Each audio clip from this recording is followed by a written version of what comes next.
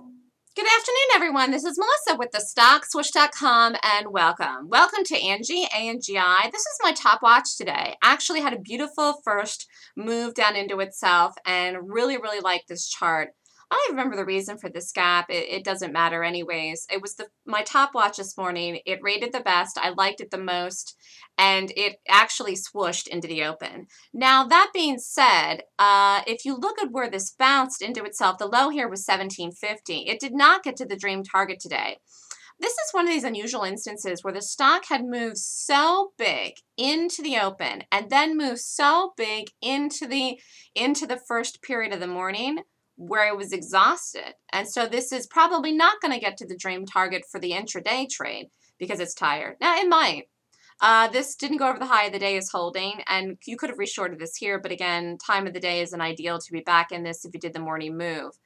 I think this actually still breaks the low of the day here and still goes to $17. It's early. It's only 1 o'clock, and this is just hanging on by a thread. It's going to close looking similar to this or even a bigger red bar, and this will fall through tomorrow and get to 17 and break 17 if it doesn't today. Dream target on this today was like 1677-ish. And I really thought when it broke the low of the day it would just go down, but it didn't. Typical of these things, it broke the low of the day by 15 cents and then backed up here. But again, do you see this is not, when I saw this, I thought, this is all people getting stopped out here in this green bar. People that lower their stop, they were in the morning trade or took a new trade here. They had their stop here. This is people getting covered in the shorts. It's not buying.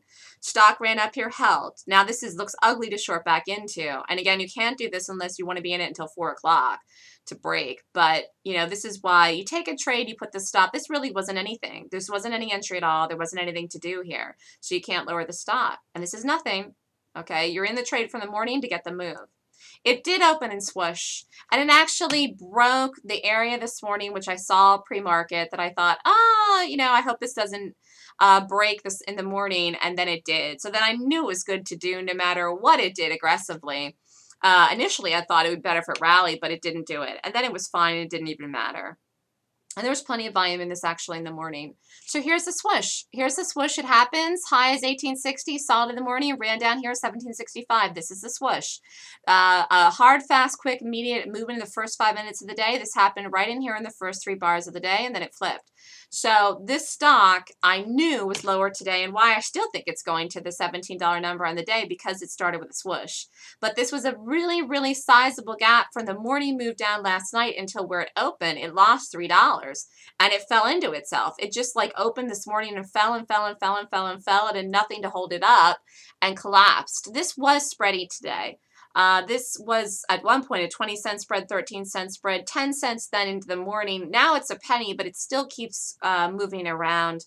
And you have to give something a cushion when it has a spread when you take it. Although it looks pretty tight here now, actually. 1 penny. But you wouldn't be in this now. If you didn't short this back up here when it retested the high, you just leave this alone. I don't see a correct entry in here to do this at this point. It is definitely lower. It might have a setup into 2 o'clock. This has to squish down on top of itself here to rally back up and set up here around 2:15, and then it might break. So this is either going to flatline here all day or break the new low. It's going to close looking like this or worse.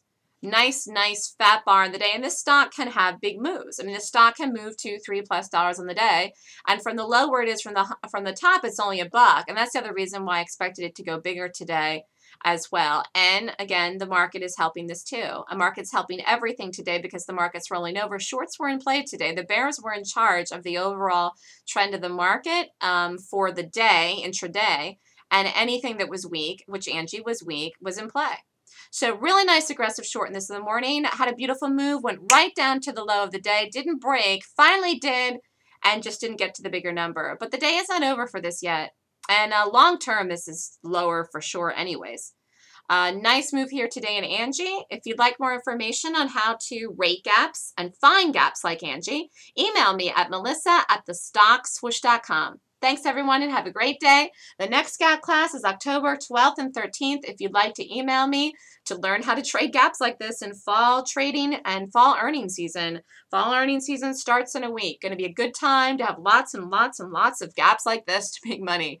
So have a great day, everybody.